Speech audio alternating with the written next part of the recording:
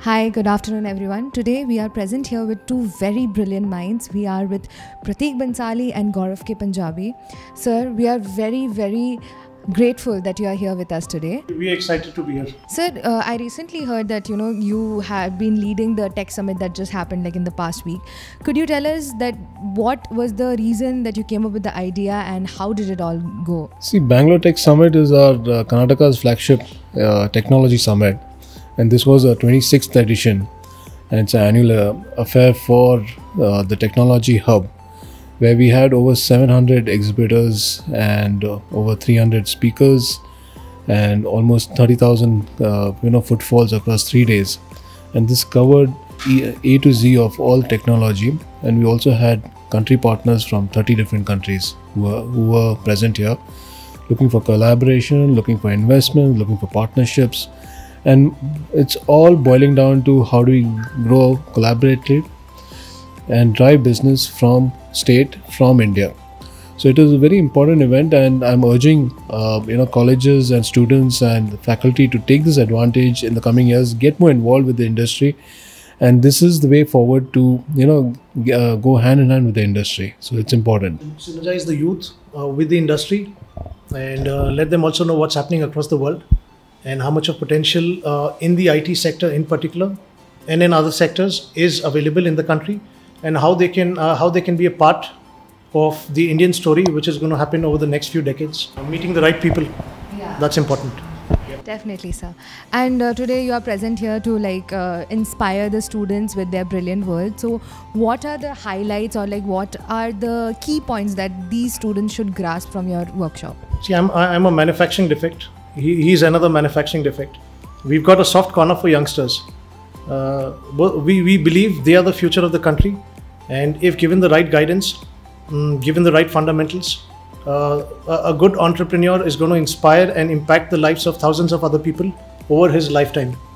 So it's important for them to know what's happening around the world, what it takes to become an entrepreneur, what are the demand and supply gaps, just normal things of what are the laws of taxation in the country, what the GDP is looking like, what major banks and institutions across the world are thinking about India and the Indian growth story, and in general what Indian corporates are doing in terms of boosting the infrastructure at the grassroots level, and of course the government initiatives which play the fundamental role.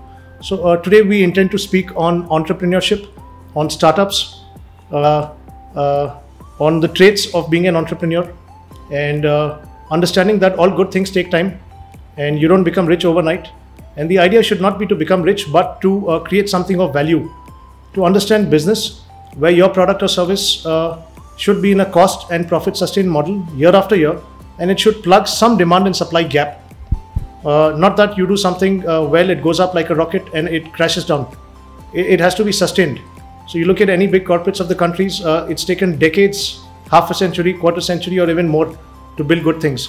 So we're going to let them know about all these things, talk a little bit about my investment journey in the equity markets, and tell them how fundamentals and reading balance sheets is important and social media should be avoided while investments. And we'll be open to taking any other questions students wish to, so that they feel, yes, they're good and they're going to do good things in life. So basically to inspire them. Trying to shake them off from their mindset and from a job seeker to a job creator. The traditional way of getting into an MBA for jobs and placement and fast growth. Trying to do our bit to tell them that the reality is different and give them kind of a better confidence. Okay, you are free to do, or you can do what you have in mind, and you can achieve what you have in mind. It's very important for them to realize upfront in their career growth or career journey. MBA is the first step to their careers.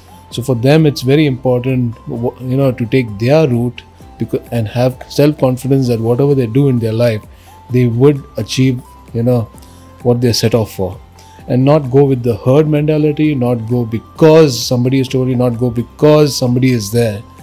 But believe in yourself and go after it. Have few smiling faces at the end of it, just like you're smiling. Thank you, sir. Thank you.